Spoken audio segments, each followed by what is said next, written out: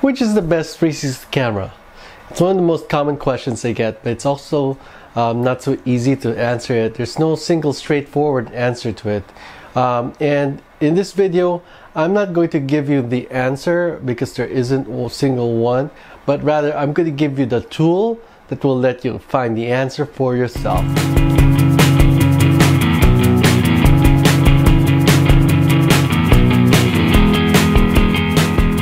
So when someone asks which is the best 360 camera, there's no single answer to that for at least a couple of reasons. First, you need to know what is the ultimate reason or purpose for this 360 camera, because everyone's going to use the camera in a different way. I mean, are you going to use it to shoot real estate virtual tours? Are you going to take 360 photos of virtual tours? Are you going to shoot a movie with it, a narrative? Are you going to shoot an event? The way you plan to use a 360 camera will provide the context for which features are most important to your particular needs. Now, the other reason why there's no single answer to the question of which is the best 360 camera is that everyone has their own individual shooting styles and preferences and experiences. So, you know, for example, let's say my friend Ben Claremont from Life in 360, he loves to shoot tiny planet photos and videos. He's very well known for that.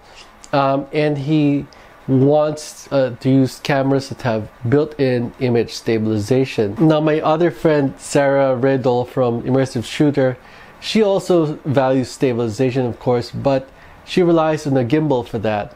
So for her, built-in image stabilization is not so critical. So if you ask them whether built-in image stabilization is important, they'll give you two different answers. And that's, you know, pretty much to be expected. Everyone has their own individual shooting styles. So because everyone has their own individual shooting styles and everyone has their own individual needs, then it's really difficult to provide one single answer for everyone. There's no such thing.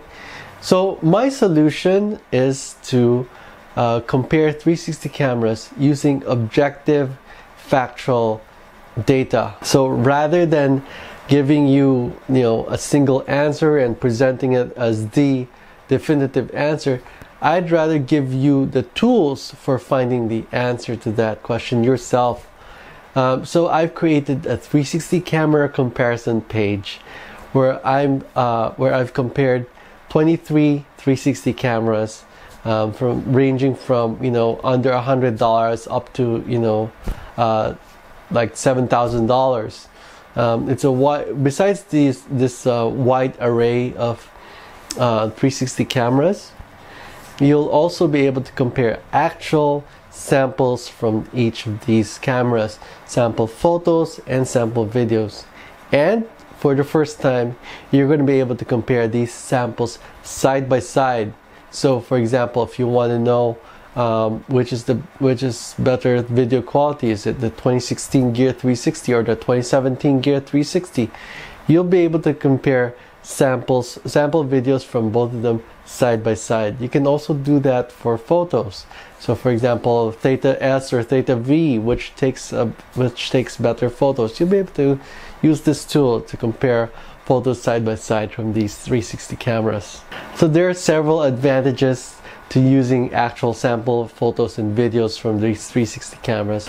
First of all, the data is objective.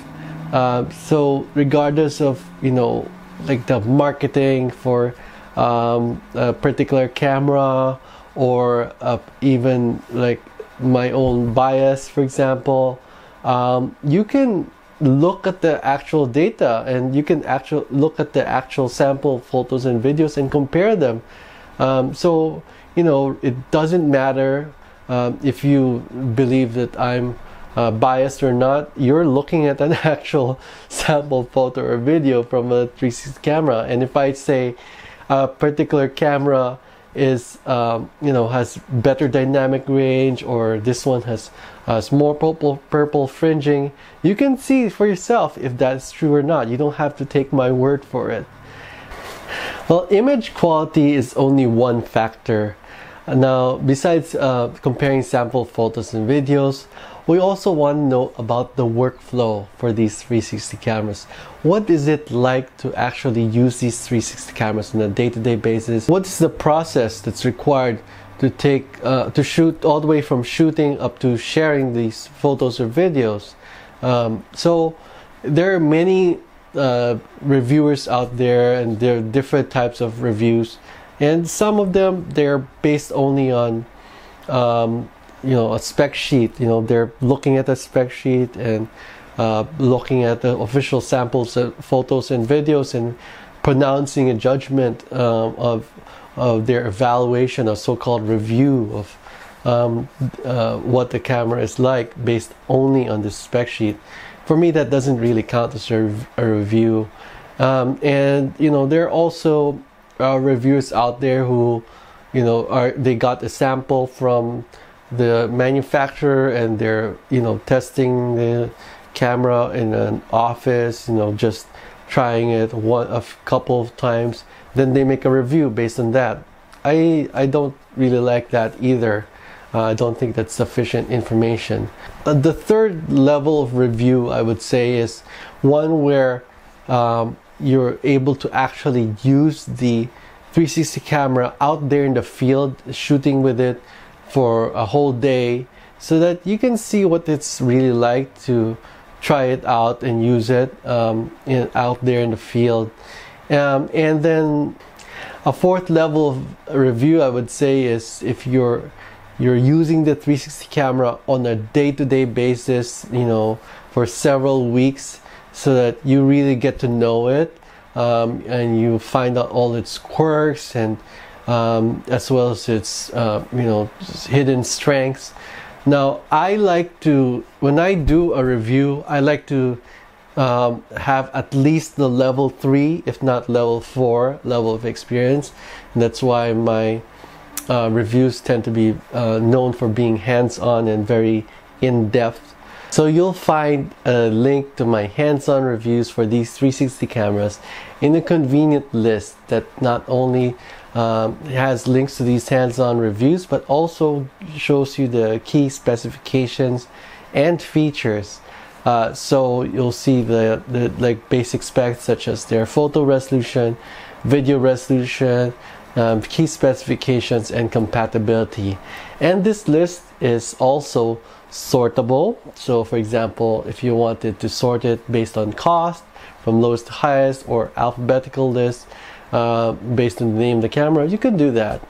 You can also search. So if you wanted to search for, let's say, Insta360 Pro, you could simply type that in the search box, it'll bring it up. Third, you can also apply a filter to this chart. So for example, if you wanted to know which 360 cameras are compatible with Mac, then you can type that in the search box, Mac, and it will show you just those 360 cameras that have Mac compatibility. And you can even combine different filters. For example, if you want to know 360 cameras that are compatible with Android and are waterproof, you can type, let's say, Android waterproof or Android water, and it's going to show you just those 360 cameras that are that have Android compatibility and are waterproof. Now, to help you make the most of this 360 camera comparison page, I wanted to talk to you more about the scene that I chose and how you can use it to evaluate different characteristics such as sharpness, stitching quality, chromatic aberration, and other characteristics. So let me tell you about the sample photos and videos and how you can make the most use of them. I want to use something that doesn't change, and so I decided to use this wall. And so I wanted to highlight a few things about this wall. And first of all, unlike a chart, this is not going to change, not because of the weather, not because of the sun. It's pretty much going to be like that forever. So that provides a consistent target. Not only that, but this wall has like two different textures. This part is pretty rough, and it has these speckles on them, and this provides like an easy target for comparing macro contrast. On